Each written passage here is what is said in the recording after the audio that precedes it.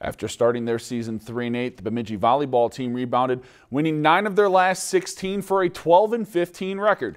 The Jacks earned the 7th seed in the Section 8 3A tournament and tonight hosted Alexandria in open round action.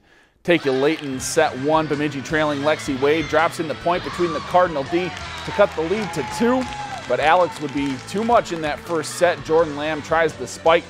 Yvette Morgan makes the dig, but Tori Jeseritz is there for the kill as Alex takes set 1 25-17. But Bemidji would be a whole different team after that. Set 2, Jacks leading Grace Nag delivers the kill, and then McKenna Quinn sends a kill of her own off the Cardinal blockers here. Jacks take set 2 25-21. They win this one tonight by a final of 3-1. If you've enjoyed this segment of Lakeland News, please consider making a tax-deductible contribution to Lakeland Public Television.